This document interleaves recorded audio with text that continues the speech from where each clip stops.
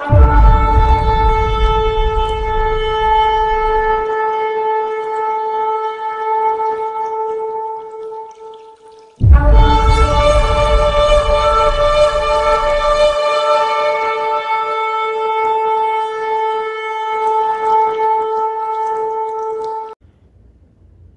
friends, I'm Chadwick Harvey and this is Faithful Performance, where we explore the testimony of the biblical prophets and how they perfectly correlate with the current events of today. Thank you for joining us. Friends, in this episode we're going to discover the Shemitah year of 2021 to 2022 and how we could be witnessing the beginning of the collapse of the American Empire.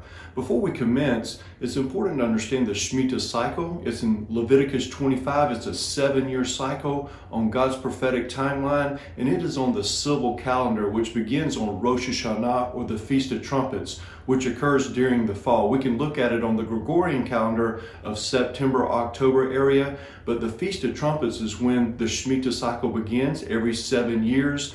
And don't get it confused with the biblical calendar. We can look at it as the civil calendar began on Genesis 1 to Exodus 11. So anything we read from Genesis 1 to Exodus 11, if it says the first month of the year, is speaking of the civil calendar. That's when Adam opened up his eyes and he crowned God as king. And that began God's prophetic timeline of how long we've been on this earth is the civil calendar, which begins on the Feast of Trumpets, or Rosh Hashanah. The biblical calendar is from Exodus 12 on forward. So we read in Exodus 12, the Lord told Moses that this was the beginning month of the nation of Israel. That's when Israel left Egypt, Jew and Gentile, and that's called the biblical calendar, the ecclesiastical calendar that counts the Sabbaths, also the feast days, etc. So there's two different calendars when we read the Holy Bible. The one we're focused on today is the civil calendar, which again is when from Genesis 1 to Exodus 11, that's when it counts time for how long we've been on this earth, but that goes into the Shemitah cycle as well, as we will see. So it's important to understand that the Shemitah cycle is a block of 7 years. We can think of it as Daniel's 70th week. That is a Shemitah cycle. We'll be getting into the Israel Shemitah cycle in the next video that we're doing. But on this video, we're talking about America in the Shemitah cycle and how it's affected America and what we could be looking at in the Shemitah cycle of 2021 to 2022. So it's important to lay the foundation of the Shemitah cycle to us, and we're going to find this in Leviticus 25. We're going to go through the Shemitah cycle, understand the prophetic understanding of it, how it dealt with Israel, and once Israel broke the Shemitah cycle, it started to affect the nations. If you haven't seen the Shemitah cycle for the Ottoman Empire, you can review that. It's in the click on the link at the end of the video, and that will be available for you to watch as well. But the Shemitah cycle is very important for the Lord. It's going to occur until the end of the age, and we want to get the prophetic understanding of it, or the principle of it, as it deals with America. And then we're going to go through the statistics that proves the Shemitah cycle has affected America. So let's first set the foundation of the Shemitah cycle in Leviticus 25. In Leviticus 25, 1 through 5, it says, "And the Lord spoke to Moses on Mount Sinai, saying, Speak to the children of Israel, and say to them, When you come into the land of which I give you, then the land shall keep a Sabbath to the Lord. 6 years you shall sow your field, and 6 years you shall prune your vineyard, and gather its fruit. But in the 7th year there shall be a Sabbath of solemn rest for the land, a Sabbath to the Lord. You shall neither sow your field nor prune your vineyard.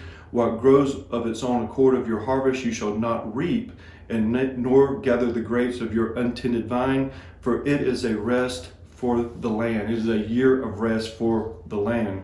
So it's important for us to understand, this is amazing, that not only did the Lord command the children of Israel to have a Sabbath day every week, but he wanted them to have a Sabbath year as well. Work 6 years, rest on the 7th year. This is totally amazing, but he also wanted the land to rest. Remember, he made a covenant with the land as well in the Abrahamic covenant, so he wanted the land to rest as well as the people and their servants, their animals, etc. So we can look at at it as a great blessing that they had. Is just like the Sabbath day, he wanted the land to rest and the people to rest on the Sabbath day. He also wanted them to rest on the Sabbath year, which gives us great understanding of prophetically with the 7,000th year when Messiah returns. It's going to be 1,000-year rest, if you will. So all of this is important for us to understand as we read Leviticus 25, but it was also to keep them from being greedy, and also being greedy with their agriculture, with their money, with the works of their hands, the pride that they would have with the works of their hands as well. So he wanted everything to be balanced, to let them understand that the blessings come from the Lord only and not of themselves. Okay, and now we look at the provisions for the 7th year. If he wanted them to rest on the 7th year, what provisions would he give them for the 7th year? So in Leviticus 25, 18 through 21, it says, "So you shall observe my statutes and keep my judgments and perform them, and you will dwell in the land safely.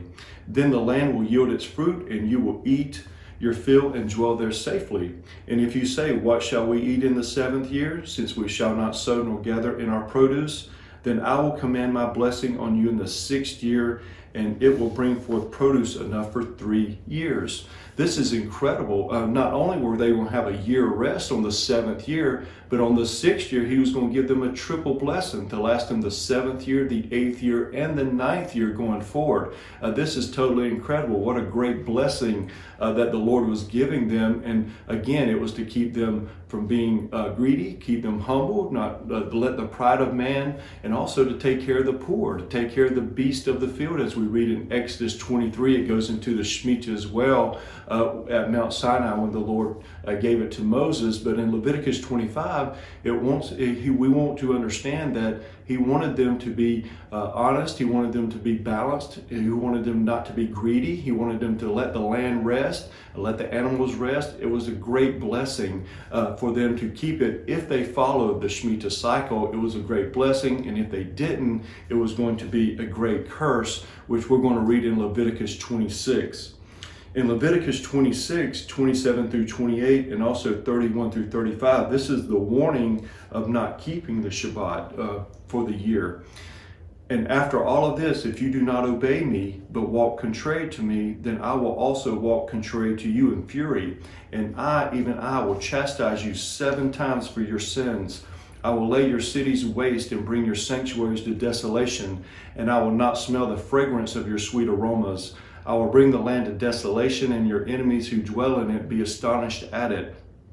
I will scatter you among the nations and draw a sword after you. Your land shall be desolate and your cities waste. Then the land shall enjoy its Sabbaths as long as it lies desolate and you are in your enemy's land. Then the land shall rest and enjoy its Sabbaths. As long as it lies desolate, it shall rest, for the time it did not rest on your Sabbaths when you dwelt in it."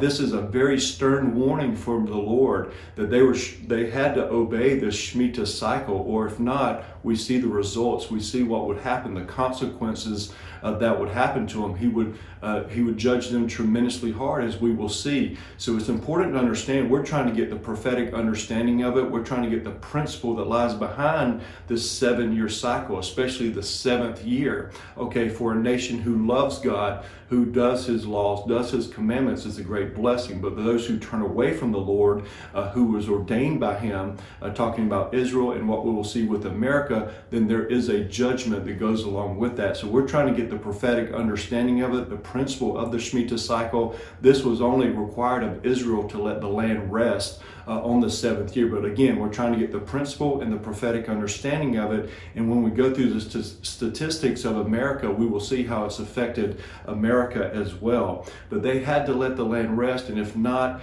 then there was going to be judgment. There was going to be a chastisement so that the land could enjoy its Sabbaths. Remember, he made a promise to the land as well, for the land to rest, not only the people, but also the land. So now let's get into also what the Shemitah means as well. It means the fall or the collapse or the shaking of things, of a nation, if you will, if they did not follow that. But it was also the remissions of debt, the cancellation of debt, the nullification. There was a day that this would happen. It was called Elul 29. Elul 29 is the last day of the year on the civil calendar. Okay, the next day is Tishri 1, which is the Feast of Trumpets, Rosh Hashanah, Yom Teruah. You know, that begins the next year, so to speak. So right now we're in 5780. When we get to the Feast of Trumpets, it's followed to be 5781. Again, it goes back into counting the time from Adam to now. Okay, so it's important to understand that Elul 29 is the cancellation of debts, the nullification of all debts, and it should have been a great blessing, again, to keep everything balanced with the Lord, with the peoples, to keep them from being greedy, etc. And we find this in Deuteronomy 15, 1 through 2. It says, "At the end of every 7 years, you shall grant a release of debts. And this is the form of the release. Every creditor who has lent anything to his neighbor shall release it. He shall not require it of his neighbor or his brother, because it is called the Lord's release." So again, this is awesome. You know, this is, if I borrowed money from someone at the end of the 7 years, they were going to cancel out the debt if I had not paid it back by the end of the 7 years. Again, it was to keep everything balanced, people from not being greedy, people not being the pride of their own works of their own hands, interest in all of these things. And it was called the Day of Nullification, or the remission of debt. So at the end of the 7 years on Elul 29, they would wipe out all debts. It was the nullification of all debts. It was the Lord's release. It was a great blessing to keep everything balanced the way that He wants us. So keep that in mind as we get into the statistics and we look at America and the Shemitah cycle. We're going to see this day of nullification, this Elul 29, come to fruition. So now let's move forward to the prophet Jeremiah. Again, we're trying to get the prophetic understanding of it. So we laid the foundation of the Shemitah cycle. You had to let the land rest. On the 7th year, there was going to be a triple blessing. On the 6th year, if they did it, it was a great blessing. But if they did not observe it or follow the commandment, then it was going to be judgment. It was going to be a chastisement to the nation of Israel. And again, we're trying to take the prophetic understanding of it, the principle behind it as well.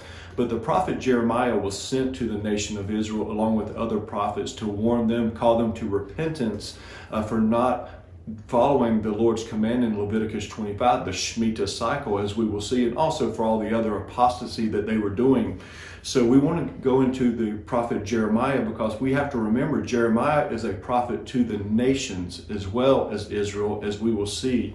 In Jeremiah 1, 4 through 5, 9 through 10, it says, "Then the word of the Lord came to me, saying, Before I formed you in the womb, I knew you. Before you were born, I sanctified you.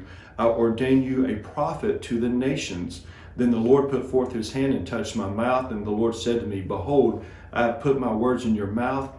See, I have this day set you over the nations and over the kingdoms, to root out and to pull down, to destroy and to throw down, to build and to plant." So this is incredible. The prophet Jeremiah is a prophet to the nations, to the kingdoms. When we read Jeremiah 46 through 52, he prophesies this is for the future of the nations of the Middle East, the judgment of them that will occur at the Messiah's second coming, okay? So he's a prophet to the nations, but also we can look at the templates that he's given to the nation who once knew God but turned away from God, and the judgments that came upon them with sacrificing their children through the fire to Moloch, with the apostasy that they were doing, the spiritual adultery that they were doing, the paganism, the apostasy, and all of these things that the nation of Israel was doing. He went to warn them, call them to repentance for that. Once they rejected the repentance and they didn't follow Jeremiah, as we all know, and I would encourage anyone to read the book of Jeremiah. It is an awesome book, and it shows all of God's attributes, okay, with the call to repentance over and over. He's very patient. He is long-suffering. He is kind. He is gracious, but he is merciful. But there is a time when his mercy and his grace ends for a nation who turns against him, and then judgment will follow. Okay, and we find that in Jeremiah 25, 8 through 11. "Therefore, thus says the Lord of hosts, because you have not heard my words, behold, I will send and take all the families of the north, says the Lord, and Nebuchadnezzar the king of Babylon, my servant, and I will bring them against the land, against the inhabitants, against those nations around, and I will utterly destroy them and make them an astonishment, a hissing and perpetual desolations. Moreover, I will take from them the voice of mirth and the voice of gladness, the voice of the bridegroom, the voice of the bride, the sound of millstones and the light of the lamp. and this whole land shall be a desolation and an astonishment, and these nations shall serve the king of Babylon 70 years. This is totally incredible. The prophet Jeremiah is taking you back to Leviticus 26 about the judgment. It's almost the same verbiage as Moses ordained in Leviticus 26. Obviously, the prophet Jeremiah knew the Torah, and he reverted them back saying, hey, you did not follow the Lord's command, and this is what's going to happen to you with the destruction that Moses prophesied. Jeremiah is just confirming that as a second witness to them and taking them back to the original revelation, which is the Torah. Okay, so this is important. They were going to be exiled for 70 years for not following the Lord's commands, especially the Shemitah cycle, as we will see. And then after that, the Lord was going to judge the king of Babylon and Babylon. So this is important for us to understand. Once Israel rejected the Shemitah cycle and rejected the Lord's commands, then the Shemitah cycle started to affect the nations. Okay, so Israel fell, Shemitah cycle, Babylon rose on a Shemitah cycle as well. And then the Lord, after 70 years, 7 times 10, 7 is spiritual perfection, 10 is divine perfection of order. That's 70. Okay, then Babylon was going to fall and the Medo-Persian Empire was going to rise. So you see the Shemitah cycle affecting not only Israel, but also the nations once Israel disobeyed it.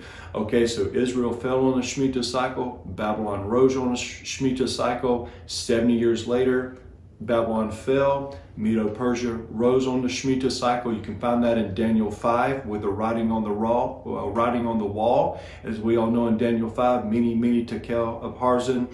That means that the Babylonian Empire was weighed in the scales in the balance, which occurs on the Feast of Trumpets when the books are open. That's when the judgment day will occur as well, on the Feast of Trumpets. Okay, so the books are open, they were weighed in the balance on the Shemitah cycle, and then the Medo-Persian Empire came in control. And we find this in Jeremiah 25, 12 through 14.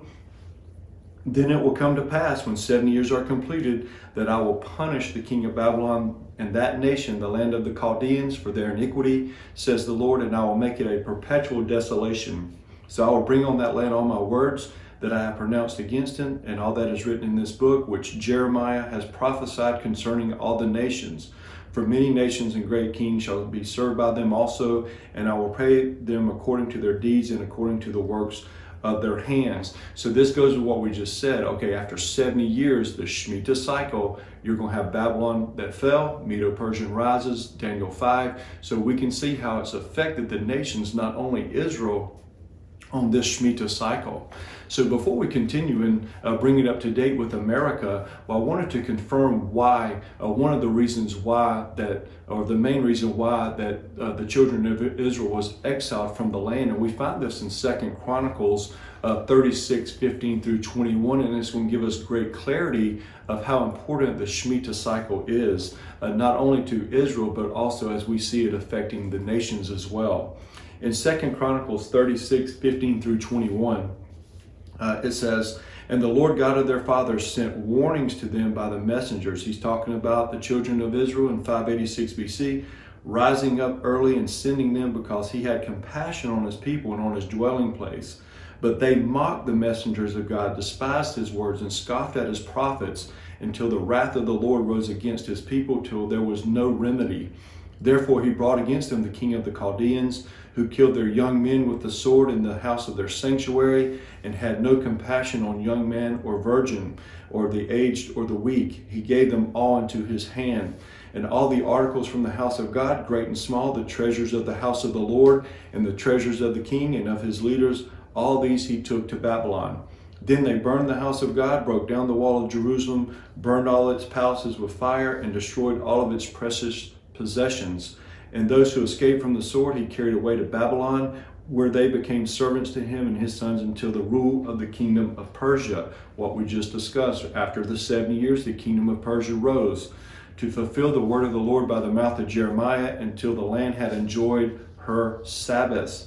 As long as she lay desolate, she kept Sabbath to fulfill 70 years. So again, this reverts back to Leviticus 26, the judgment, so the land can enjoy its Sabbaths. This is how important the Shemitah cycle was. Again, he made a promise to the land to enjoy its rest on the weekly Sabbath, and also every 7th year, the land was to rest, and if they did not obey it, the Shemitah cycle would become a national curse, which it did. They were exiled in 586 BC on the Shemitah cycle. Babylon rose, then Babylon fell on the Shemitah cycle 70 years later, and then Medo-Persia rose. So we can see how, again, it's affected the nations.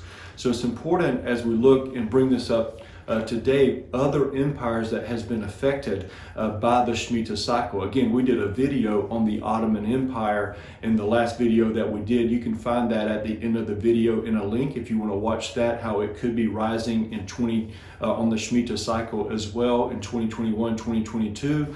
But also on this video, it's important to understand the empires that have risen and fallen on the Shemitah cycle as well, including America. Okay, so the Ottoman Empire, as we discussed in the last video, it started to collapse in 1916-17 on the Shemitah cycle, and then it did collapse 7 years later, 1923, 1924 on that cycle. It's important to understand that the Gregorian calendar will overlap the Shemitah cycle. So when I say 1916, 1917, it's because that the Shemitah cycle starts in the fall of the Gregorian calendar to the next fall. So it encompasses 2 years, but on the biblical calendar, it's just 1 year. Okay, so when I say 1916, 1917, that encompasses the Shemitah cycle from fall to fall on the biblical calendar. Okay, but it's important to realize also that the British Empire fell in 1916, 1917. Again, the Shemitah cycle, and we'll get more into the British Empire in next week's video when we talk about the Shemitah cycle in Israel. But the British Empire fell on the Shemitah year, 1916-17. The Ottoman Empire began to collapse 1916-17. It did collapse on 1923-1924, Shemitah cycle. And then you had the Japanese Empire that fell in 1944-1945. Again, Shemitah cycle. Nazi Germany, again, fell on the Shemitah cycle, 1944-1945, which is interesting because 1938, the Shemitah cycle before, is when really it got really bad with the Jewish people, with Nazi Germany, etc. So we can understand that the Shemitah cycle has affected not only Israel, but also the ancient empires. And also when we look at 1916-17, 1944-1945, we're seeing how it's affected other nations as well, as we will see. And it's definitely affected America as well. So before we get into America with the Shemitah cycle, it's important to understand the principles and the prophetic understanding of the Shemitah cycle as we go forward. It requires a nation who knows God, which America has. Okay, we were founded on Judeo-Christian principles. We knew God, we know God, we proclaim that we do His will, obey His commandments, and all of these things, spread the gospel. But a nation acknowledges God's sovereignty. Okay, the Shemitah cycle acknowledges God's sovereignty over the land and over our lives, that all the blessings come from God and God alone and not the work of our hands. Okay, so the Shemitah cycle really makes us understand that and to rely on His faithfulness, okay, and that He provides for all of our needs. Again, it's not the work of our hands, it's all the blessings that the Lord ordains upon His people. The Shemitah cycle also requires a nation to be obedient, okay, and worship and go with the laws, go with the commandments. Again, I'm not saying that America or any other country has to let the land rest on the 7th year, but it's the prophetic understanding to obedience, okay, to be faithful to the Lord and His commandments, okay, to honor Him, to bless Him, and to, again, be obedient. And then we have the Shemitah cycle will be either a national blessing or a national curse, depending on how a nation behaves, but especially a nation who knows God. Okay, like America does, it does go on how either a national blessing or a national curse. And then the Shemitah cycle, it will either bless or judge a nation's prosperity, material blessings that goes with productivity, also the sustenance and all of the things that we need. So it's either a national blessing or a national curse, depending on how we behave as a country. Okay, so it's very important as we look at the prophetic understanding of it and the principle of it. Again, I'm not saying America has to let the land rest. That was only for the nation of Israel. But as we will see, the Shemitah cycle was a great blessing to America. And then all of a sudden it turned on certain behaviors, certain laws, certain things that we put into our law books. It started to become a curse every 7 years, which we will see. Okay, first, before we begin with this, I do want to give credit to Jonathan Cahn. He's the one who really brought the Shemitah cycle, the mystery of the Shemitah cycle, to the forefront with America. So the statistics that we have, most are from him that I've confirmed, but also we're going to add to it. I'm going to add to it some of the things that we've spoke about in other videos with America, and also some of the things that are nice tie-ins with this as well. But I wanted to give him credit. He did a great job on that. It's very anointed. I would suggest reading his book, The Mystery of the Shemitah, and also all of his other books. He does a great job. He's very anointed. So I did want to give credit where credit is due with that. But we're also going to add many things that we've spoken about in other videos, and also some of the things of my own research that I found that are very interesting with the tie-ins. And it even goes back into the tie-in of the Ottoman Empire and some of the patterns that we're seeing with that. Okay? So are we about to witness on this Shemitah cycle of 2021-2022, are we about to witness the beginning of the collapse of the American empire? Okay, so whenever we look back at America, again, America was founded on Judeo-Christian principles. We were patterned after Israel. Okay, it was almost like the new Israel. You know, we came out of the British Empire, so to speak, and they came out of Egypt. So it was almost like a new Israel. You know, a lot of our cities are Jewish named cities, if you will, from Israel. Also, the mountains that we have in America as well, they're named after some of the Israeli mountains, etc. Also, the Feast of Tabernacles, that our Thanksgiving was patterned after the Feast of Tabernacles for Thanksgiving and rejoicing. So we can see there's a correlation. Again, I'm not saying that America is the covenant land or anything like that. All I'm saying is there's a pattern and there's a correlation with America as founded by God. You know, we're founded on Judeo-Christian principles, and we try to stand on God's law, on His commandments, and we have been the safest refuge for the Jewish people. You know, I think that's very important to understand that. You know, since 1492, when Christopher Columbus sailed the ocean blue, we've been the safest refuge for the Jewish people in the history of the world. It's not even a comparison. And also, we've been the big supporter of Israel, the nation of Israel, from 1948 on forward. Okay, so it's important. And another main thing to say here is we also have been the #1 sponsor of Christianity, of spreading the gospel to the nations as well. So America has this beautiful, beautiful relationship with the Lord God Almighty. We were founded on that. And so whenever a nation knows God like we have, there is great responsibility with that, to keep hold of His commandments, His laws, and to not do the things that we are going to discuss once we see that transition from the great empire to some of the apostasy and the straight out lawlessness that we have done. There's going to be consequences for that. But we're going to go first with the buildup of America. As we all know, in 1916 and 1917, the First World War, that's when America became on the world stage. That's when we started to become the world's dominant superpower, was on the Shemitah cycle in 1916, 1917, during the First World War, as we know. However, during that time, there was a stock market collapse on that Shemitah cycle in America, which was a 40% stock market crash during that time that was wiped out. But again, we became upon the world stage at that time during World War I, and we began the dominance of the American dynasty, if you will, the American empire. Okay, now we fast forward to 1930 and 1931. Again, it was a Shemitah cycle. We all know that's the Great Depression, and 86% of the stock market was wiped out, and it took until 1954 to return to the pre-crash level. So we're seeing this Shemitah cycle occur even in America on the Shemitah cycle, 1916, 1917, then you have 1930, 1931, again on the Shemitah cycle. Then we fast forward 7 years later to 1937 and 1938. This was called the recession of the Great Depression. Manufacturing employment fell by 25%, industrial output by 30%, 50% of the stock market was wiped out, and 4 million people lost their jobs. Okay, so again, we're seeing this Shemitah cycle affect the economic realm of America. And then in 1944 and 1945, this is World War II. This is when America was confirmed as the dominant superpower of the world. I don't think there's any question about that.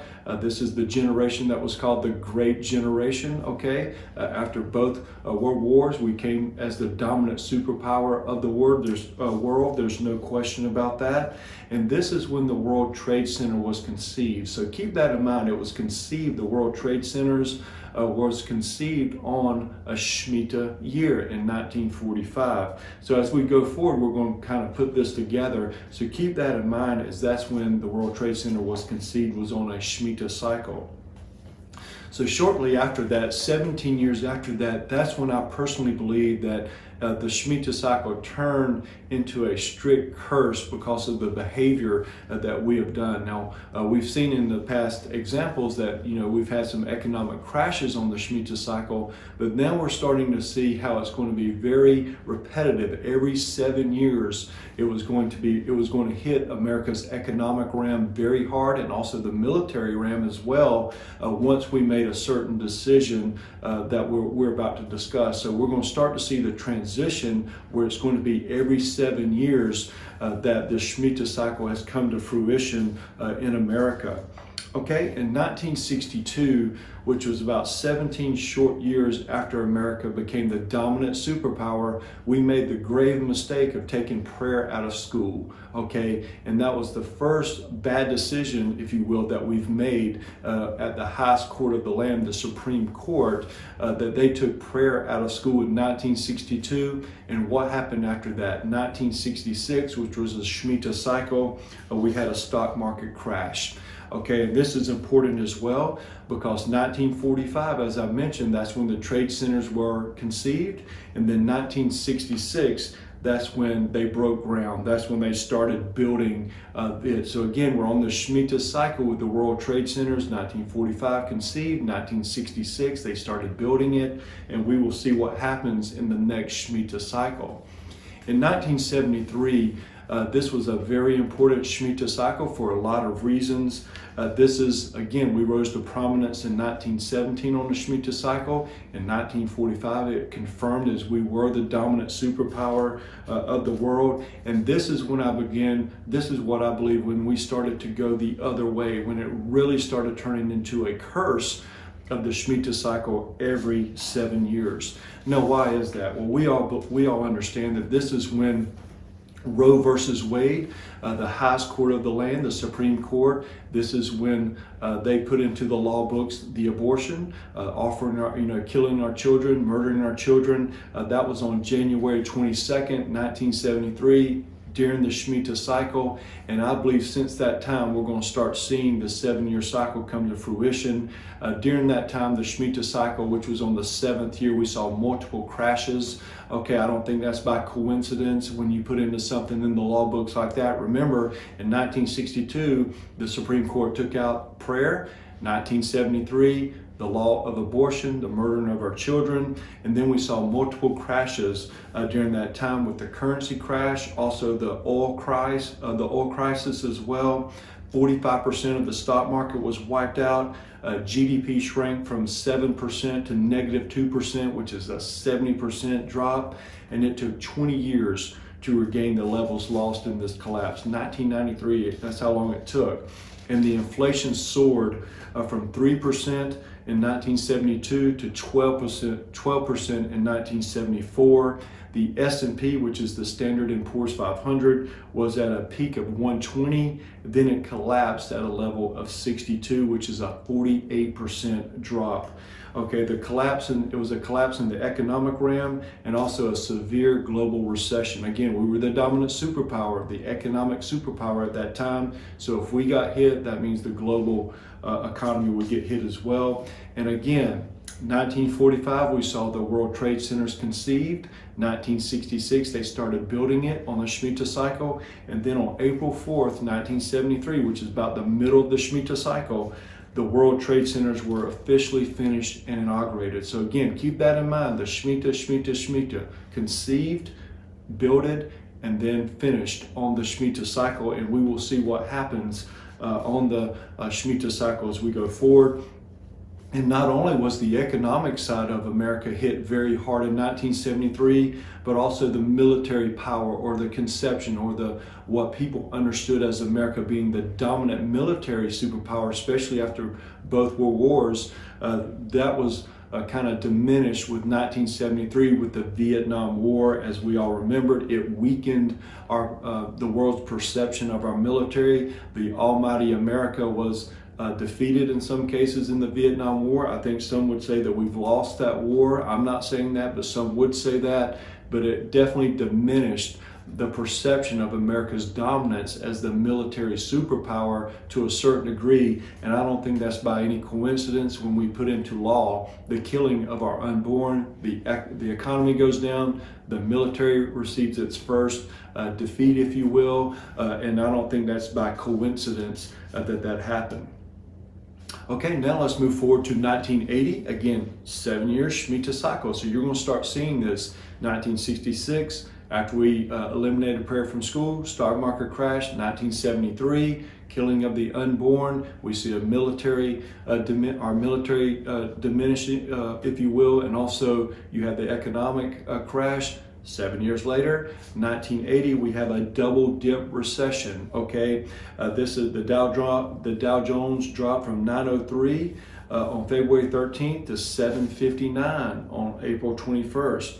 The S&P reached a level of 140. It collapsed to 102, with the stock market losing 27% of its value. And this is when, in 1979, we all remember the Iranian Revolution. Okay, it triggered a massive oil prices, which GDP shrank from 5% to 1.5%. Inflation soared to double digits in America, and we had high levels of unemployment. Again, the Shemitah cycle. You cannot go against the ordained laws of the Lord God Almighty and expect to be blessed in any kind of realm. Okay, now let's move forward 7 years later. Again, 777 Shemitah cycle. 1987 Black Monday. Okay, we all remember that. It's one of the worst days in stock market history. And in fact, it was the greatest stock market crash in American history is on that Black Monday. 33% of the stock market wiped out. And then it took 2 years to regain the levels lost on that one day, on Black Monday. Again, you're seeing the Shemitah cycle come to fruition every 7 years. Let's fast forward to 1994, again a Shemitah cycle, okay? And this was called the Great Bond Market Massacre.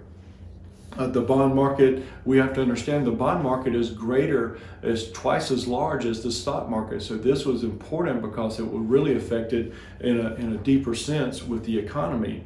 Okay, Fortune magazine called it the worst bond market loss in history, okay, of the American history.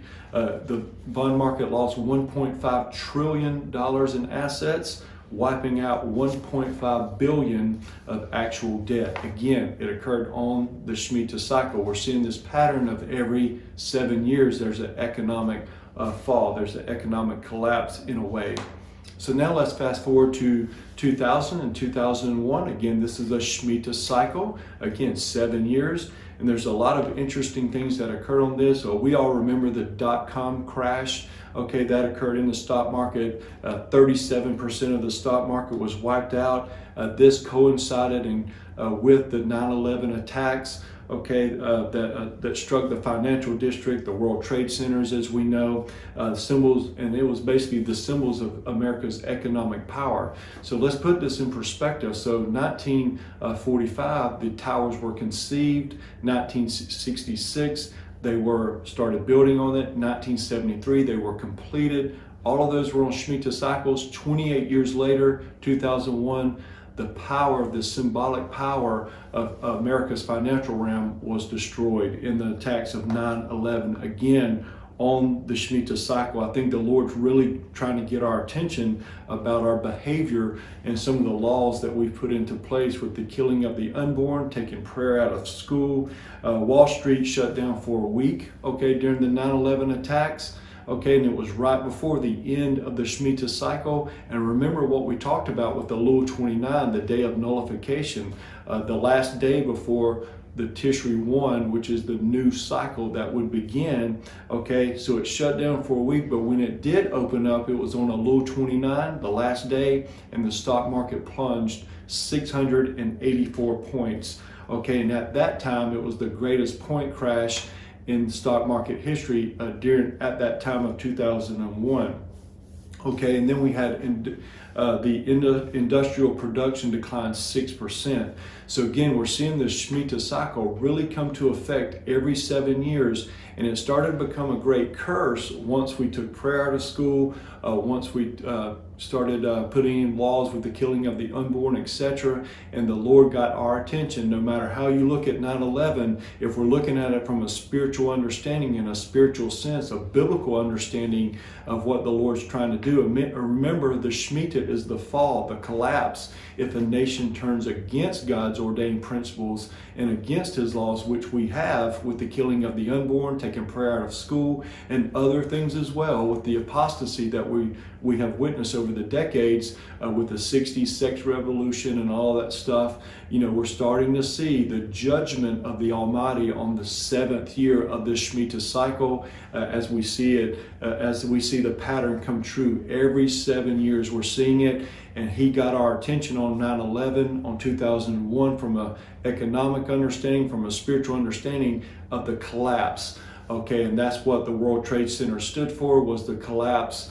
It stood for the economic power, the supreme dominance of America as the economic superpower of the world, and he allowed that to happen to get our attention with what he's trying to do with America, to try to get us to turn back to his ways, to eliminate, to terminate, to abolish the abortion law, to get prayer back in school, to turn our ways back to him. This is what he's trying to do, just like the prophet Jeremiah tried to get the people to repent and turn back to the Lord. This is what he's trying to get us to do. He's trying to get us to return back to his ways so that we can be blessed and not cursed with this Shemitah cycle. Okay, as we move forward to the next Shemitah cycle is 2007 and 2008. This gets more recent to where we can all remember these things. It was called the Great Recession, or the global financial crisis. Remember, America is the dominant economic superpower at that time, okay, but it affects also the globe because we're all entangled together with the banking industries, etc. But it was the worst financial crisis since the Great Depression, okay? That's it's a long time ago, almost 100 years ago, okay, or 70 years ago, so to speak. So it's 2007, 2008, the worst financial crisis since the Great Depression. It threatened the collapse of major banking institutions. Again, the government bailed them out or they would have fallen. It crashed the real estate market. I'm in the real estate, that's my occupation. So I remember that very clearly, that it crashed the real estate market as well.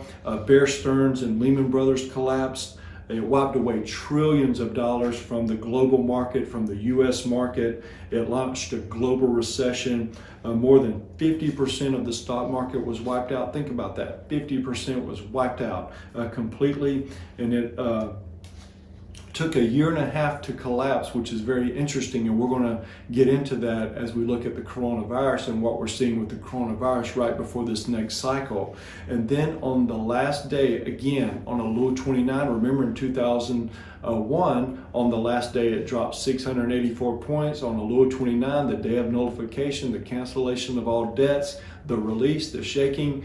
on the exact same day again, 7 years later to the exact day, okay, Elul 29, the stock market plunged 777 points. So again, we all know what 7 means, is spiritual perfection, and times that by 3 is 21. So a triple dose of spiritual perfection, 777 it plunged. I think the Lord's trying to get our attention of where we need to be, what we need to go back. We need to repent. We need to not be prideful in the work of our hands, relying on the work of our hands, the greedy of money, etc., etc., just like the children of Israel was back before they were eventually destroyed. So I don't think it's by coincidence that the Lord's getting our attention with these numbers, and also the Shemitah cycle of what we're seeing every 7 years. There is a judgment. Okay, this is America's under the hand of judgment right now. And when I say judgment, I say that very lightly. I should say shaking, because we do not want to see the Lord's judgment. That's 586 BC. That's 70 AD.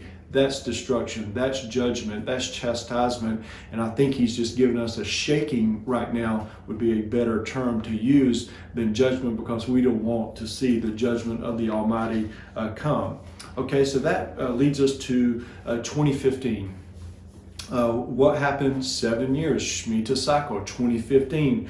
Was there an economic collapse? And also, was there another bad decision made by the Supreme Court? The answer is yes and yes. On June 26, 2015, the Supreme Court, the highest court in the land, went against God's ordained laws of creation, and they ordained or put into law that same-sex marriages were approved in all 50 states. Okay, this was another detrimental decision, poor decision against God's laws, against his commandments. So again, when we look at the Shemitah cycle for every 7 years, you would think, especially after 9/11, that America would turn its face back to God, be on our faces, repent, and go for God's laws and his commandments, abolish abortion, put prayer back in school, put the 10 commandments back in our courthouse steps, put God in our lives, not out of lives. And what have we done? We have fallen deeper into apostasy, deeper into where we could see the judgment of the Almighty come upon America. God is not mocked, okay? So we have to understand that when we have two national laws that go directly against, defiance against God's laws of creation, etc., you're going to receive chastisement, you're going to receive a shaking, and eventually, if we do not abolish these two laws and commandments, you're going to see the judgment of the Almighty, and we're going to get into those scriptures that confirm that. But in 2015, right after that was ordained by the Supreme Court, the Dow Jones and S&P 500 began to collapse in May. The Russell 2000 index began to collapse in June. The Shanghai Composite over in China began to collapse as well in June. And what happened? We saw an estimated 16% of the, again, this is a global financial collapse that we're seeing, because we're all in it together as an industry, but it wiped out 16% of the British markets, 18% of the French markets, 25% of the German markets, 4,000 points from the Indian markets, 12,000 points from Brazilian markets, $2 trillion from the US markets, $11 trillion from the world's financial realm. Think about that. $11 trillion is a lot of money from the world's financial realm. And it produced the Shemitah cycle of 2014, 2015. It produced 3 of the greatest stock market crashes in Wall Street history. Okay, global trade literally collapsed. The commodity indexes collapsed. It was the biggest collapse since the previous Shemitah cycle in 2008.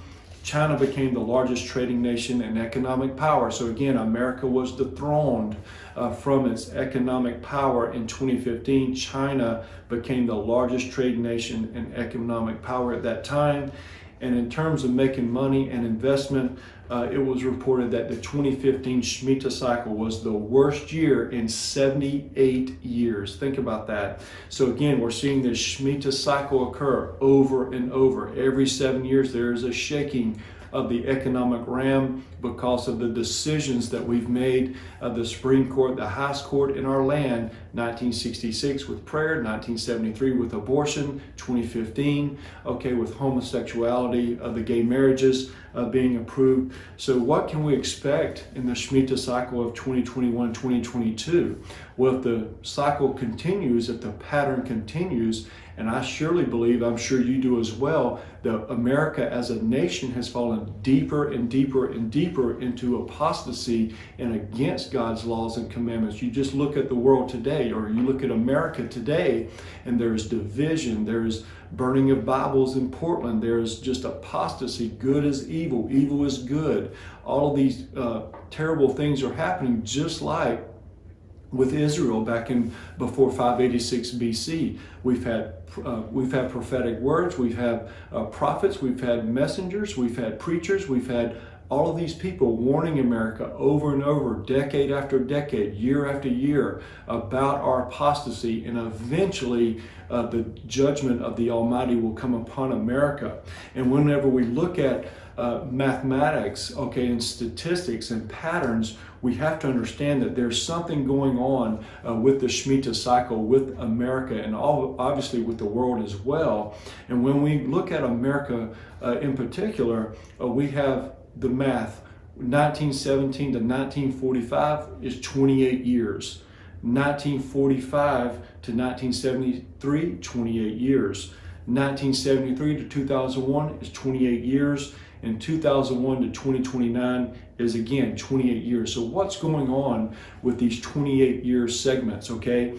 Well, 1917 is when America became on the world stage, and then 1945 is when we were approved, if you will. That's when there's no question that we were the dominant superpower of the world. 28 years.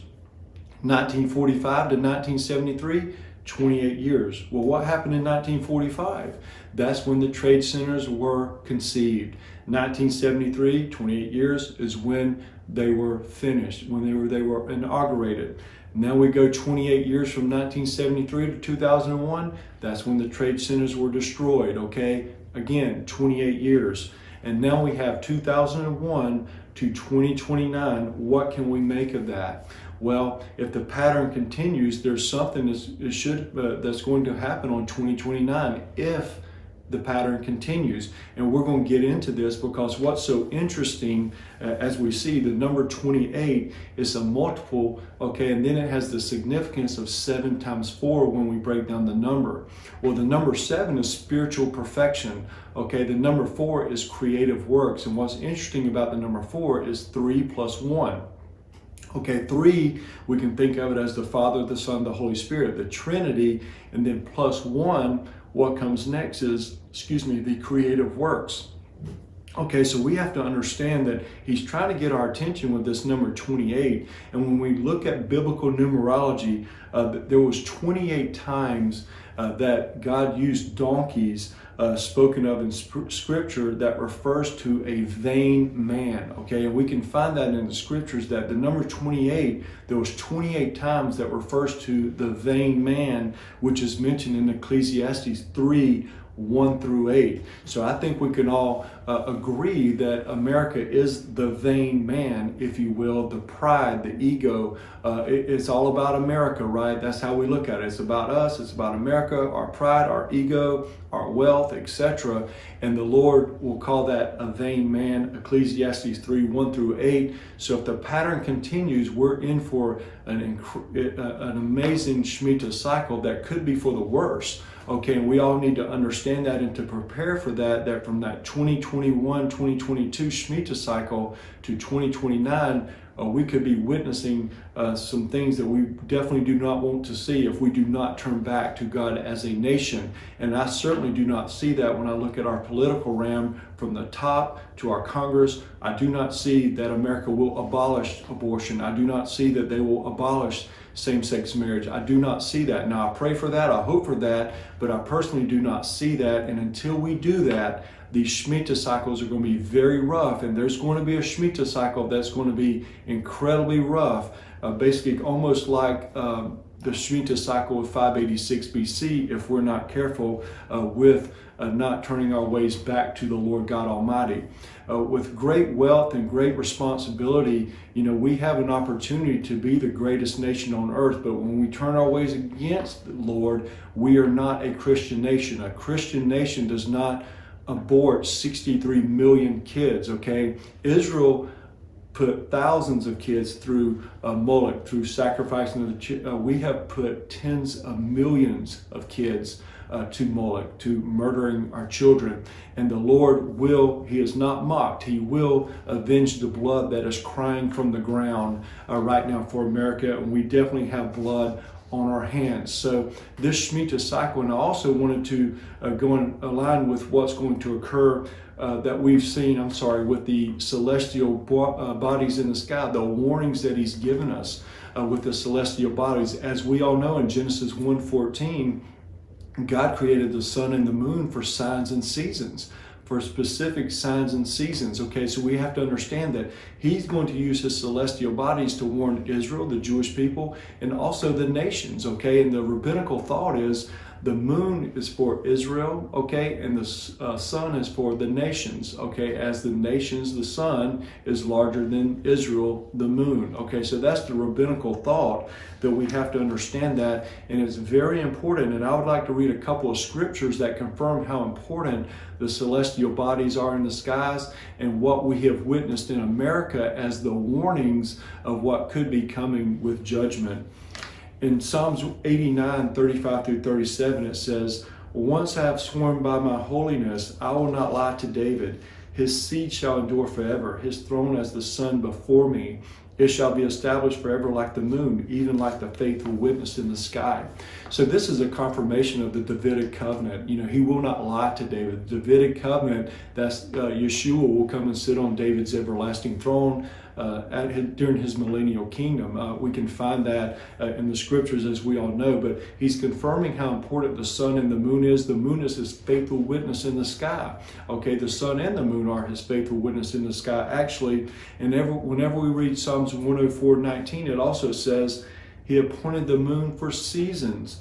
The sun knows it's going down. So this is important for us to understand, that He's going to use His celestial bodies in the skies as warnings, as signs, as seasons, for seasons, as we mentioned in Genesis 1:14. And it's important when we look at America and the solar eclipse that we had on August 21st, 2017. Okay, so we're going to go on just recent history with the importance of God's celestial bodies in the sky. But on August 21st, 2017, we had a solar eclipse over America.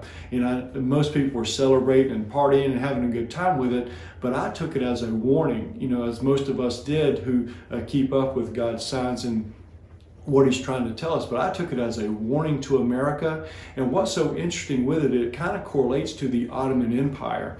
What I mean by that is, as we discussed in the last video that we did with the Shemitah cycle, the Ottoman Empire, it started to collapse in 1916 and 1917 and on a Shemitah cycle, and then the next Shemitah cycle, 1923-24, it did collapse. Well, what's so interesting is in 1914, on August 21st, 2017, 1914, there was a solar eclipse over the Ottoman Empire. Okay, well, how that correlates with America is on August 21st, 2017, we had a solar eclipse over America. And then look at what we're dealing with now, 3 years later, with the coronavirus. Could that be a prelude? Excuse me, could that be a prelude of what we're about to see with America? Okay, and what's so interesting is not only the same date, August 21st, 2017 on the Gregorian calendar, it's the same date on the biblical calendar of 29. This is not by coincidence. The calendars are different, and the Hebrew calendar is 360 days, the Gregorian calendar is 365 days, so the days do not align every year. It takes a while for the dates to be on the same day as I just mentioned. Okay, August 21st and also Av 29 does not always happen every year like that, okay, because the way the calendars work. So for the Ottoman Empire and the American Empire to have that same solar eclipse on the same Gregorian and biblical date, I think is paramount. I think we all need to look into this and pray about this, because just as they started to collapse 3 years later, are we starting to see us collapse? Now there's about a year off, because 3 years it began the Shemitah cycle for the Ottoman Empire, and for us it will be 4 years, okay? So there's a year discrepancy, but the same principle of understanding. It happened on August 21st of 29, both solar eclipses did. So could it be an omen? Okay, it goes back into the the 3 plus 1, the 4 years that we mentioned with the number 28. Could it be an omen of what we're about to witness on the Shemitah cycle of 2021 and 2022, the beginning of the collapse of the American Empire? Again, this takes time for an empire like America or the Ottoman Empire or Israel. It takes time for these things to happen, especially the strength of the economy. But again, could we be witnessing the beginning of the collapse of the American Empire? So I thought that was very interesting to go over with you and for you to pray about this. We're seeing all these patterns of the Shemitah cycle, but also the celestial bodies in the sky that's correlating the different empires together. And what did we witness after the solar eclipse in 2017 in America? We witnessed 3 of the worst hurricanes in U.S. history. Okay, Maria, Irma, and Harvey. We all remember those. And also the deadliest mass shooting in U.S. history in Las Vegas. That was after that occurred, so to speak. And then we have a solar eclipse coming in 2024, which I find very interesting. And if you look at the 2017 solar eclipse and the 2024 solar eclipse, it's going to make an X. And as we all know, X hits the spot. Okay, so it's almost like a target that we have on our backs unless we repent as a nation and we abolish. Okay, it's true repentance means turning away, okay, from what you're doing. Okay, so until we abolish the same-sex marriage, until we abolish the killing of our children, the unborn, then there is no true repentance. Okay, and then without true repentance, there's no true revival as a nation. Now, I know all the remnant in America, all of the believers in America are praying against these things, and we're all, I believe, going to be protected, but our nation will be judged according to the laws that are in our books, and that is totally against what God's commandments is. So no, we are not a Christian nation. A Christian nation does not sacrifice 63 million children, and it does not flaunt homosexuality at the highest court of our land, the Supreme Court, and also the White House. President Obama covered it with the rainbow.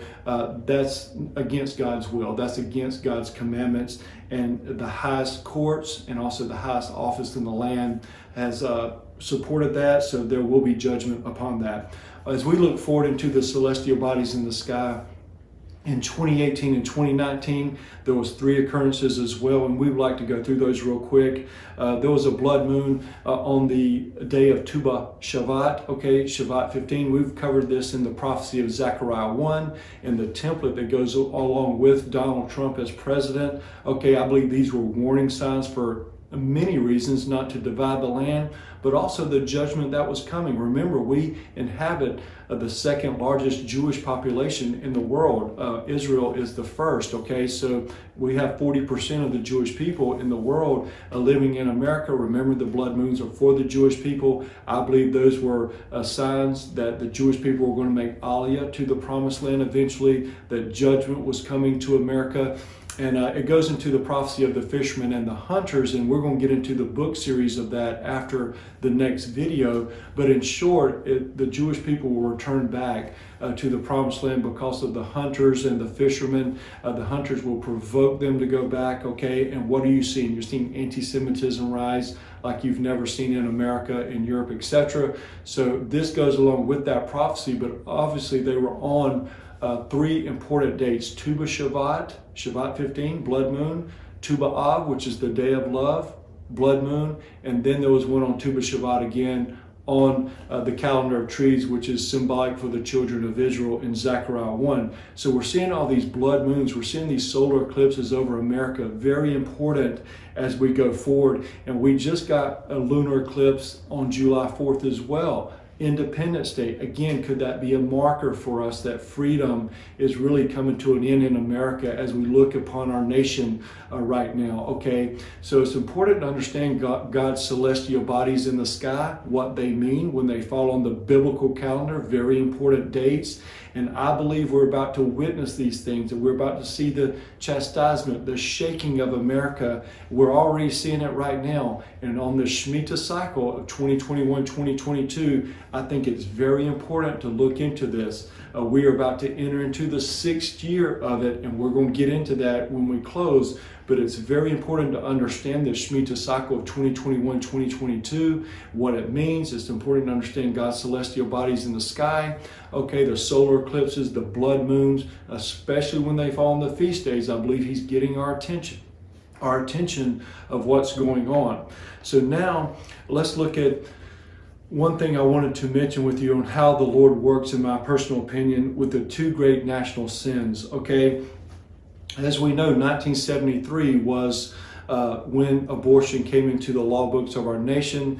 The Lord has a number, it's 50. The number 50 is very important in the Bible. It's called the Jubilee. This is not going to be the Jubilee year mentioned in the Bible, but could the Lord get Jubilee from 1973 to 2023 as 50 years? Could we witness the Lord getting his vengeance on America, the blood crying out on the ground 50 years later, 2023, which is right after that Shemitah cycle ends in 2022?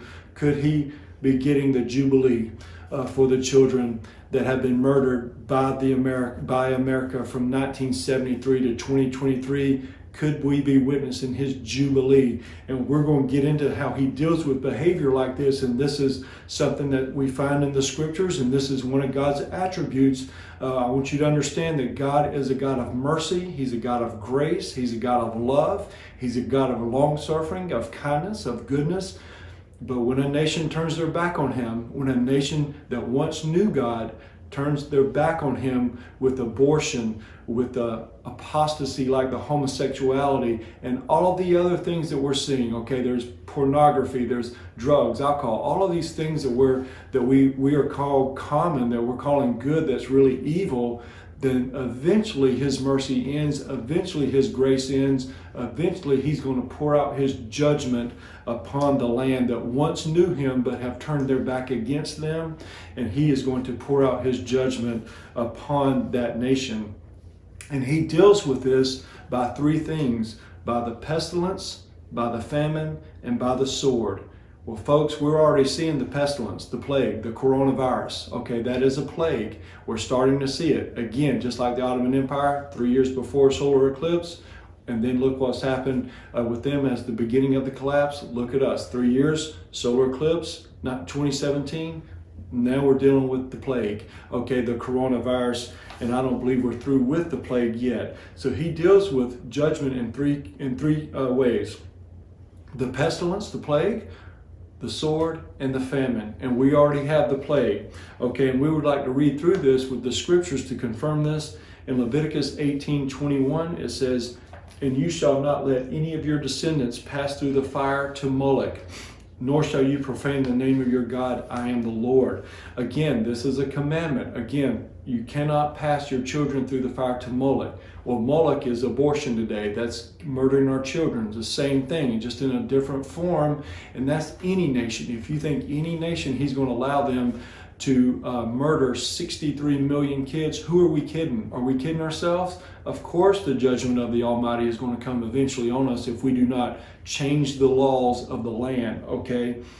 In Jeremiah 18:7-10, it says this: "The instant I speak concerning a nation and concerning a kingdom to pluck up, to pull down, and to destroy it, if that nation against whom I have spoken turns from its evil, I will relent of the disaster that I thought to bring upon it. And the instant I speak concerning a nation and concerning a kingdom to build and to plant it, if it does evil in my sight so that it does not obey my voice, then I will relent concerning the good which I have said would benefit it." So again, the Lord's very clear with this with the prophet Jeremiah. Again, the prophet Jeremiah is a prophet to the nations, okay? Not just to Israel, but to the nations. And in this passage, it says very clearly that any kingdom, any nation, to his desire, that he's going to do good to. If that nation turns against him, then he is going to chastise them. He is going to judge them according to his will. Okay, now let's look at how God deals with a nation if it does not repent and turn away from its abominations. I'm talking about America. If we turn away from it, if we abolish it, then the Lord is going to bless us. He will relent. Okay, think of Nineveh. He will relent from doing it. Okay, so in Jeremiah 32, 30 through 36, it says, "For the children of Israel have provoked me only to anger with the works of their hands, says the Lord. For this city has been to me a provocation of my anger and my fury from the day that they built it, even to this day. So I will remove from it before my face, before all the evil of the children of Israel and for children of Judah, which they have done to provoke me to anger. They, their kings, their princes, their priests, their prophets, the men of Judah, and the inhabitants of Jerusalem, and they have turned to me the back and not the face. Though I taught them, rising up early and teaching them, yet they have not listened to receive my instruction. But they set their abominations in the house which is called by my name to defile it. And they have built the high places of Baal, which are the valley of the son of Hinnom, to cause their sons and their daughters to pass through the fire to Moloch, which I did not command them, nor did it come to my mind that they should do this abomination to cause Judah to sin. Now, therefore, thus says the Lord, the God of Israel, concerning the city which you say, it shall be delivered into the hand of the king of Babylon by the sword, by the famine, and by the pestilence." So the Lord is very clear. If we're a Christian nation, we're built on Judeo-Christian values. This behavior, He is the same yesterday, today, and forever. He does not change. There's no shadow of turning with Him. In any nation that does what we have done with the 63 million aborted babies, the little lambs, and also the abominations that we're doing with homosexuality and all the other apostasy, who are we kidding? He is going to send the plague or the pestilence, the sword and the famine if we do not repent, if we do not turn away as a nation and get these things abolished. We will receive the judgment of the Almighty. In Jeremiah 19, 4 through 9, it says, "Because they have forsaken me and made this an alien place, because they have burned incense to other gods, whom neither they, their fathers, nor the kings of Judah have known, and have filled this place with the blood of the innocents. They have also built the high places of Baal to burn their sons with fire, for burnt offerings to Baal, which I did not command or speak, nor did it come to my mind. Therefore, behold, the days are coming, says the Lord, that this place shall no more be called Tophet, or the valley of the son of Hinnom, but the valley of slaughter.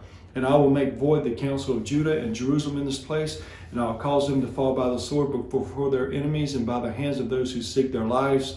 Their corpses I will give as meat for the birds of the heaven and for the beasts of the earth. I will make this city desolate and a hissing. Everyone who passes by it will be astonished and hiss because of its plagues. And I will cause them to eat the flesh of their sons and the flesh of their daughters, and everyone shall eat the flesh of his friend and seize. And in the desperation with which their enemies who seek their lives, they shall drive them in despair." So this is very serious language and a very serious chastisement and judgment, upon a nation who turns their ways against God, especially one who once knew God and once upheld the creation plan, once upheld the values of marriage and etc., and not the apostasy that we're seeing with America today. This is a strict warning of what happens. It's the famine, it's the pestilence, it's the sword that will come.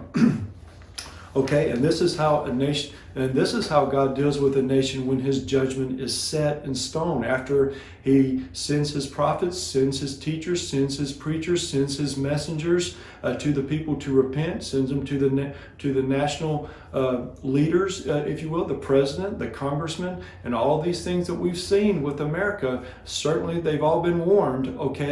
This is what happens when the judgment is set. In Jeremiah 14, 11 through 12, it says, "Then the Lord said to me, do not pray for these people, for their good. When they fast, I will not hear their cry. And when they offer burnt offering and grain offering, I will not accept them. But I will consume them by the sword, the famine, and the pestilence." Jeremiah 15, 1 through 2, it says, "Then the Lord said to me, even if Moses and Samuel stood before me, my mind would not be favorable towards these people. Cast them out of my sight and let them go forth. And it shall be, if they say to you, where shall we go? Then you shall tell them, thus says the Lord, such are for death, to death, and such are for the sword, and such are for the famine, and such are for captivity. In Jeremiah 34, 17, it says, "Therefore thus says the Lord, you have not obeyed me by proclaiming liberty, everyone to his brother and to his neighbor, behold, I proclaim liberty to you by the sword, by the pestilence, by the famine, declares the Lord, and I will make you a horror to all the kingdoms on earth.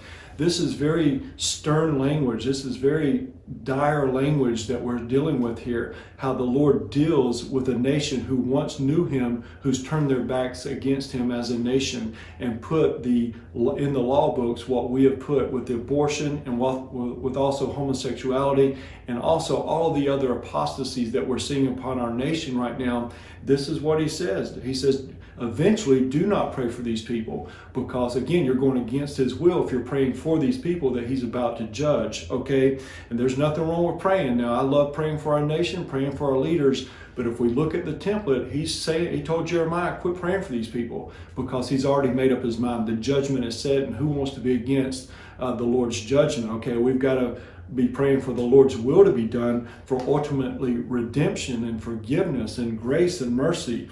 And he says he will consume them by the fire, by the sword, by the famine, and by the pestilence. Okay, and then we read in Jeremiah 15 how he says, even if Moses and Samuel stood before him, two of the greatest prophets, he will not relent. We do not want to get there, friends. We do not want to get to the point where if Moses and Samuel stood up for America, the Lord will still not relent. Okay, we do not want to get to that point, and I believe we're very, very close to that point. If not already at that point, I believe we're very, very close to where his judgment is set for America. Okay, and then we read in Jeremiah 34:17, this is what we say: if we do not give liberty to these unborn that are going to be murdered, if we do not give liberty to his creation plan, this is what he's going to do. He's going to give us liberty to the sword, he's going to give us liberty to the pestilence, and he's going to give us liberty to the famine. He's already given us liberty to the pestilence with the coronavirus. So we need to wake up and understand one of the three judgments is already in place, and we could have two more to go. You know, and this is what we have to understand is the American pride that we're dealing with. And people say, oh, America will never be invaded on the homeland, so to speak, like we were in Hawaii, Pearl Harbor, and that is nonsense. If a few terrorists were allowed, or however you look at 9/11, if a few terrorists were able to take down the World Trade Centers, trust me, the Lord will bring a nation against us on our homeland. There's been many people with many dreams and visions about this, about foreigners, about foreign army on our land. And if we do not repent as a nation, if we do not stand up and be counted for as believers in the remnant, I wish we would protest the killing of the unborn like we're protesting these other things. And I'm not saying that in any kind of way, but I'm meaning if we would stand up as a church, if we would stand up as believers and go directly against the killing of our unborn, then we will get things accomplished instead of building the four walls of our churches. Okay, and there's nothing wrong with that, but if we would stand up for the killing of the unborn, if we would stand up against the creation, or what he's doing against the creation plan with same-sex marriage, okay, that is against God's creation plan. Okay, that's not how it works. Okay, with homosexuality, that's an abomination. Okay, so we've got to understand that we've got to stand up and be counted for individually. Yes, we repent, but also as a nation. Until we do that as a nation, then we're going to continue to see the judgments of the Almighty with the pestilence, the plague, which we're seeing now, the sword, and the famine, okay? And we have to understand that, and I believe it goes directly according to the Shemitah cycle. I believe America will eventually fall on a Shemitah cycle, in my personal opinion, just because we rose on a Shemitah cycle. 1917, we rose. 1945, we were confirmed as the superpower, okay, of the world. And I believe that we will fall on the Shemitah cycle, whether it's this Shemitah cycle, whether it's the next Shemitah cycle, whether it's 50 years or whatever it may be. I believe that America is ripe for judgment. We are ripe for it, and we need to all understand this. Yes, the Lord is merciful. Yes, he's full of grace. Yes, full of kindness. Yes, he's full of forgiveness. But true repentance means turning away from what you've done. Okay, and in this case, in the two national sins, we've got to get those out of our law books, or we will continue to receive the judgment of the Almighty, or the chastisement, or the shaking of the Almighty. Okay, so it's important for us to understand this. And as we close, I want to bring one more revelation to the table. And again, I want to give credit to Jonathan Kahn for bringing this out. But in 2014, on the Shemitah cycle, that was the beginning of the Shemitah cycle, 2014, and then it ended in 2015 in the fall. There were 2 cows that came on the scene, okay? And right when the Shemitah cycle began, there were 2 cows that came on the scene. The first one on September 20th, 2014, there was a cow that came on with a beautiful number 7 on his head. I mean, it's beautiful, as you can see with the image. This cow was born, and then 5 days later, on September 25th, there was another cow that came on the scene that the media reported, and it had an ugly number 7 on it. So we all know the story in Genesis 41 about Pharaoh's dream about the good cow and the bad cow, the 7 years of plenty, the 7 years of famine. And the rabbinical thought on this is we had 7 years of good from 2014, Shemitah, to 2021, Shemitah. And then after 2022, we have the 7 years of bad. Okay, that's the rabbinical thinking. You can do what you want to with that. But in my opinion, it aligns perfectly, because I think there's no question over the last 5 years, we've been very prosperous, okay, as a nation and really as a world, okay, and we can make the case that we're in the 7 good years, okay, and I know the coronavirus has affected it a little bit, but then are we about to see, once we get into that next Shemitah cycle, which will begin after 2022, the Feast of Trumpets 2022, will we start to see the famine? Will we start to see the bad cow, which is the prophetic understanding of Genesis 41? So friends, we're into some very important times right now, more than ever right now, when we're looking at America, okay? We all love America. We all love what we should be standing for, which is Judeo-Christian values with Judeo-Christian standards.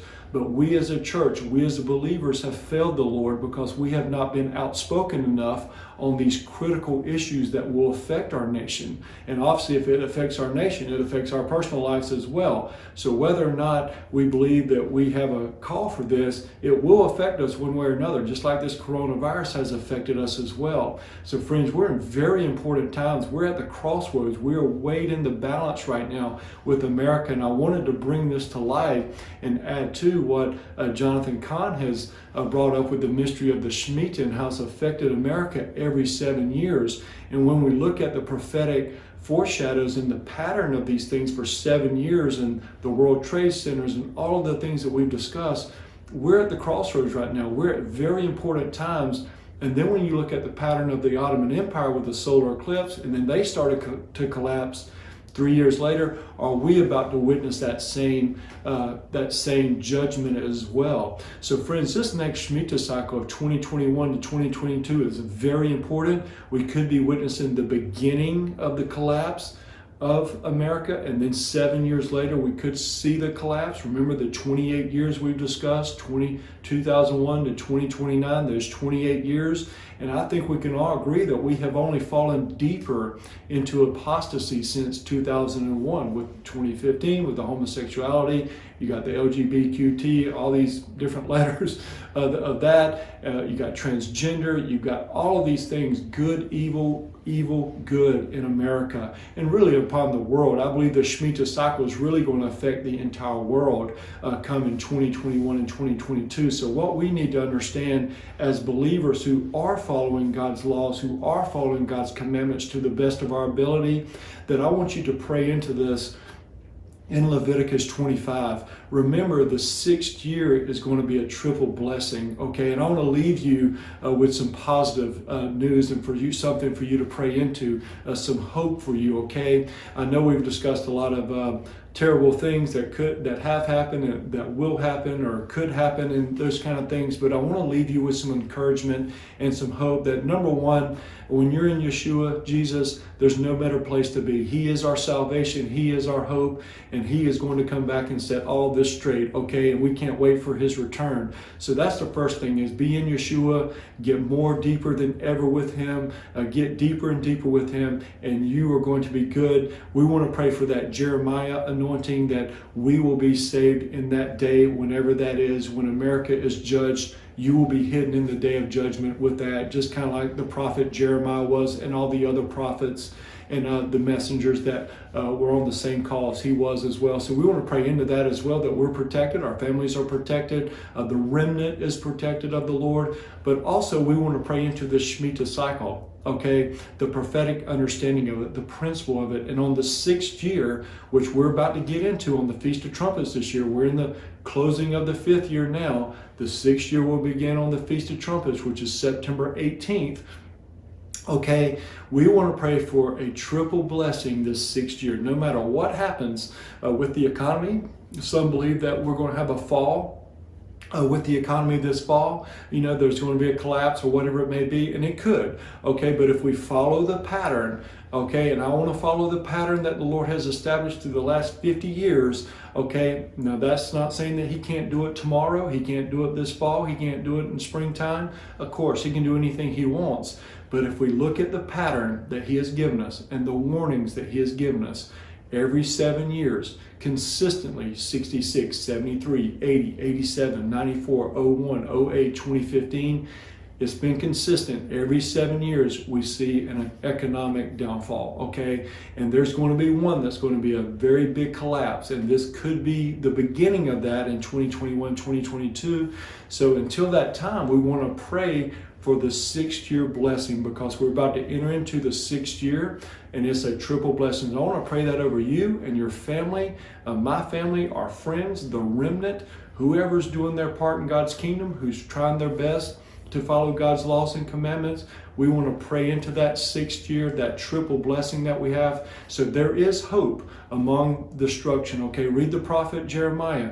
There is hope amongst the destruction, okay? And just like the prophet Joel says, it's going to be awesome, it's going to be terrible as we go closer and closer to the Messiah's second coming, okay? And we're going to see some awesome things, but we're going to see some terrible things. We got to be spiritually prepped. We got to have our minds right, our emotions right, our mentality right, because we are into these times where we could see possible judgment upon America. We're already seeing the pestilence, and we know what comes next, the famine and the sword, okay, if we do not repent. So I want to leave you with that in my personal opinion, we're going to start to see the collapse of the American empire. There's no empire on the earth, including Israel, including Rome, or any empire that has done the things that we have done, that has put the children to death. Okay, 63 million, has flaunted homosexuality, has flaunted transgender, has flaunted alcohol, has flaunted drugs, has flaunted pornography. All of these things that we have done, no empire has ever stood the test of time through that, especially a nation that once knew God and stood on the principles of God, that once knew God. No nation, Israel, America, no nation will stand, okay, with that. So friends, I hope this has been helpful for you. There is hope. That hope is Yeshua. Stay in him. Pray upon this 6th year, this triple blessing, and we're just going to see what happens, okay? The Lord can do anything. He can do it tomorrow. He can do it this fall. But if we stick to the pattern, I believe we're going to see the pattern come true again. To what degree, we'll just have to wait and see. But it's important to prepare and to pray into this, okay? Pray into how the Lord wants you to prepare physically, with food, with anything that he's putting on your mind. But the most important thing is to prepare your hearts, and that is with Yeshua. Prepare your mentality as we enter into these times, as we could be seeing the beginning of the collapse of the American empire and the Shemitah cycle, and then we'll see what happens 7 years later. But until that time, let's just pray into this. I just want to bless you with this. I hope this has been helpful. Please pray into this, friends, and stay tuned to next time, because we're going to talk about Israel and the Shemitah cycle, which is the final Shemitah in the next video.